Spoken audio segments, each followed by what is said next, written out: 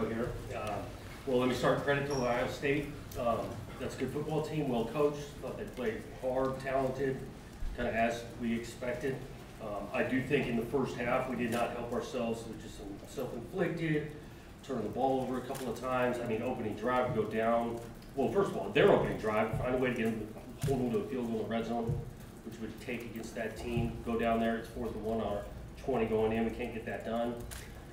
Fast forward, we turned the ball over twice in our red zone going in again, and that was painful. We got an opportunity to make a stop in the end zone on defense, drop an interception, and then even they scored late to make it 24-7 at the half on a punt that we got to be better on. Field position's pretty good. They go down and separate the thing, and so missed opportunities in the first half. And in the third quarter we did not come out and get anything done, turn the thing over, give them a short field, and then kind of separate from there. And so again, that's a good football team. I did tell our team, I didn't feel like there was a bunch of snaps out there that we were just overwhelmed. Oh, they got too much talent, they're too physical. That's a really good team, one of the best teams in the country, but trying to encourage our guys that we can go toe-to-toe if we can finish on some things and get back to some details on ball security and getting off the field on third down. So appreciate the crowd. I did think, I want to say it again, recognizing Mark Tantonio was special last night, and then even the class act that he is, bumping into him before I walk over here.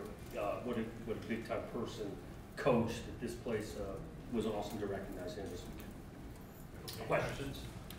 Jonathan, I know you just kind of went over those missed opportunities, but what's the mood like at halftime when they have a 17-point lead and easily, I mean, it could have been the other way, tie game, you guys are in head.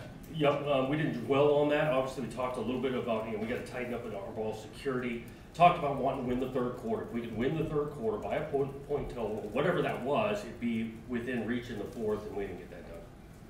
Chris? Two instances in particular. First, the 4th down decision early in the game at the 20. Why go for it there? And instead of kick the field goal to tie it, I'll hold for the second. Going into the game, felt like and field goals against this team, this offense was not going to give us the best chance to win. And honestly, on 4th and 1, I'm going to be overly aggressive. These guys know that, and we need to go get that done.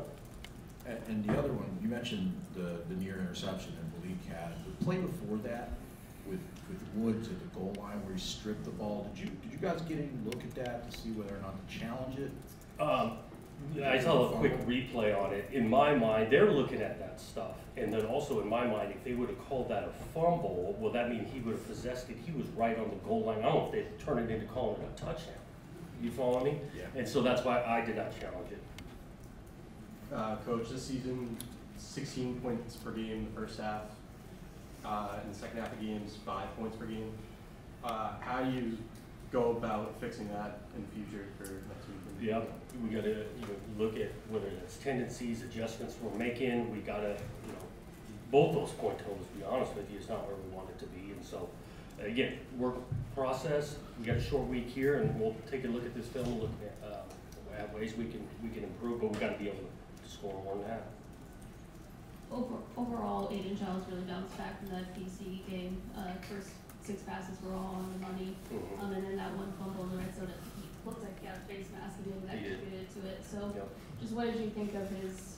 I'm with you. I thought he was throwing the ball really well in the first half. Seeing it, protection was there, and we were down a guy or two in the line. I thought those guys were holding up for him.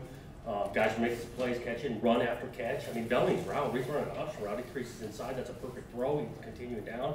Good by Ohio State. Defender from behind puts it down. But overall, in the first half, we were pleased with Aiden's play.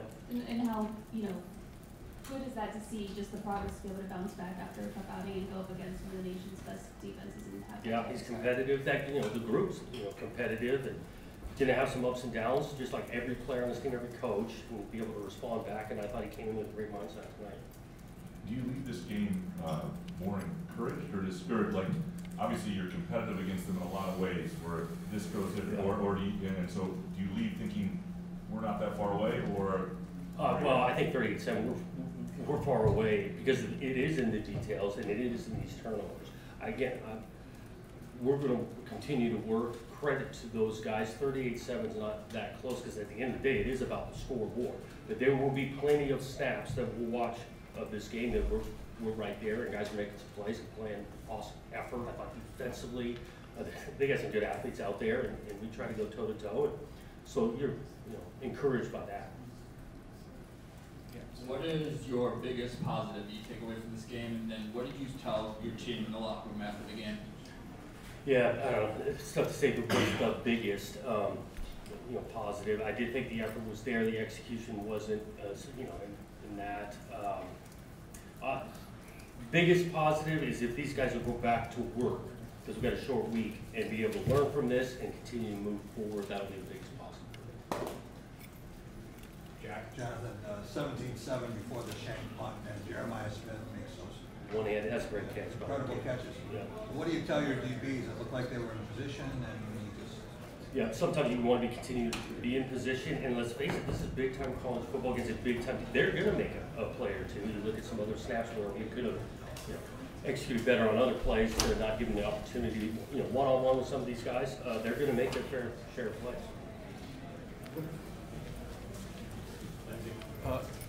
Jonathan, this is not to be critical, but to be curious.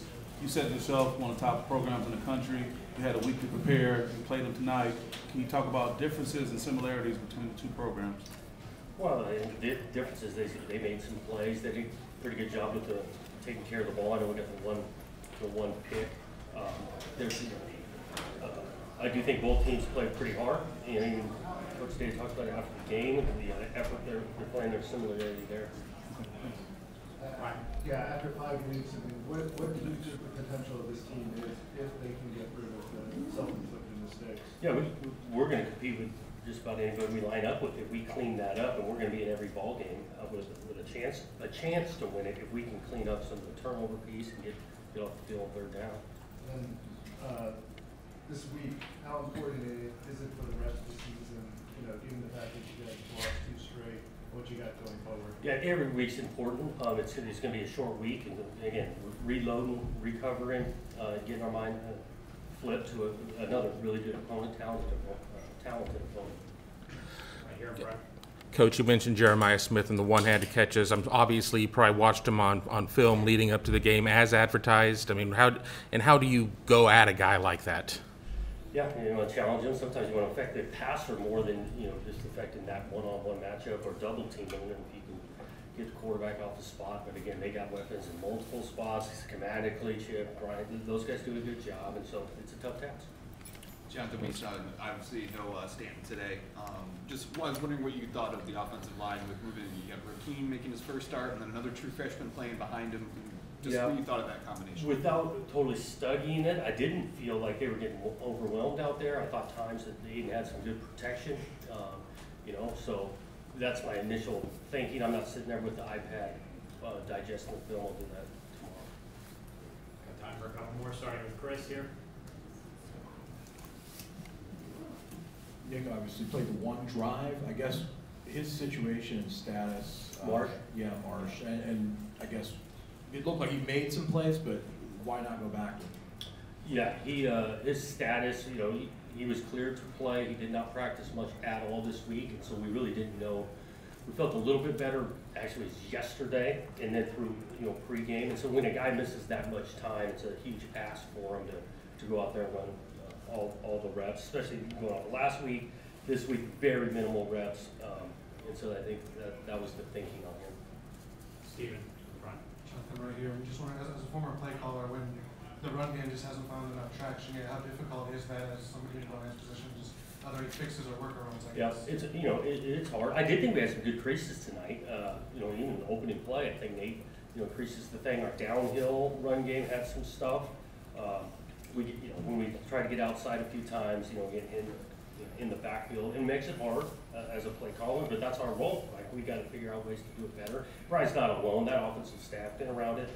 They know what they're doing, and we got to continue to work to get better. Jim, did you get one?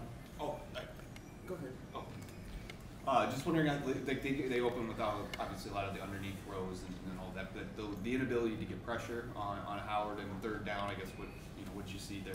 Yeah, I mean they got a good front there, and you got to pick and choose here on pressuring the guy, and then you're gonna, leave yourself with a lot of one-on-one and space out on the edges of it.